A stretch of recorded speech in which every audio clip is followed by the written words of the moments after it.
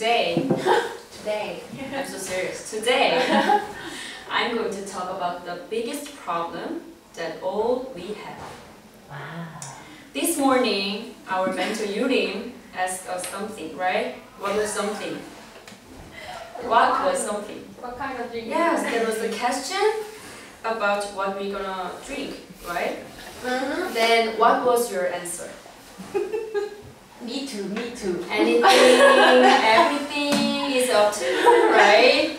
So she was very serious about that. What I have to buy it for Americano, or for fruit juice, or for strawberry juice, or one mango and one grape juice. She will be so considerate about choosing the drink, right?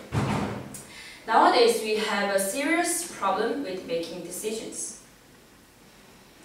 As you know, having difficulty of making decisions is not a mental disorder, but the mass of people today already burned out making decisions. Though it is not a big choice, we spend a lot of time making decisions.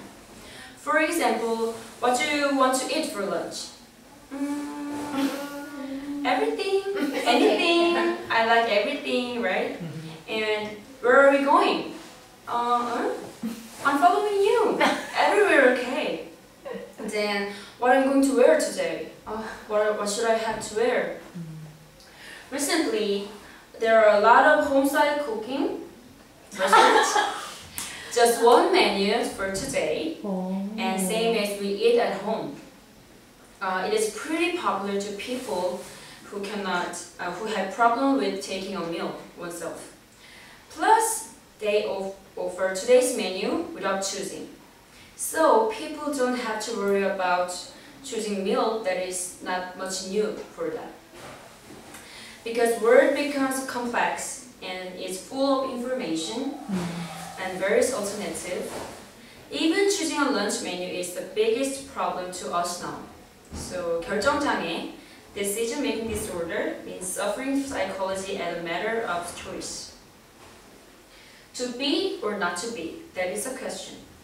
The Hamlet syndrome is a coined word that means a situation who cannot make a decision by himself or herself by abundance of information and education major in college entrance.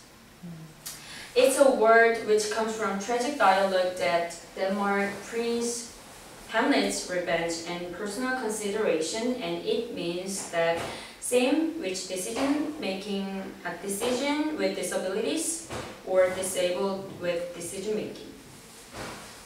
Development of network enabled to share so much information, and there comes countless information per second. The charge differs among online stores, and someone praise or blame even though it's the same product. The restaurant which is subject is more serious.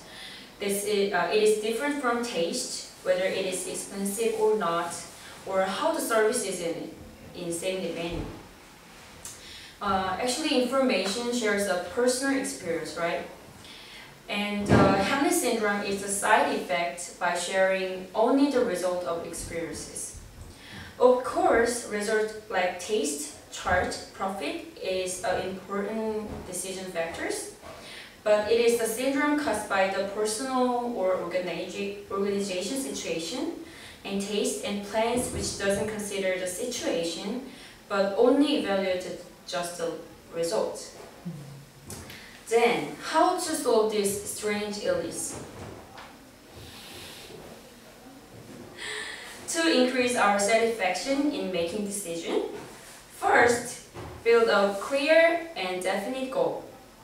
If you set a clear goal, that will help your choice.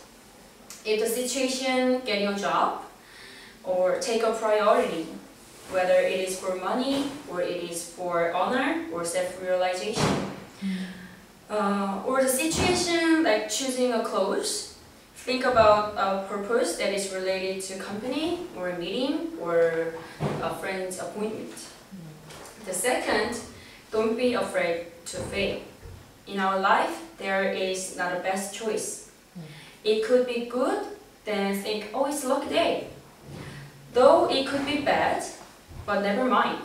There will be a happy present in your near future. So please think positively, and think positively no matter how your choice turns out. Follow your mind and believe your institution. Thank you.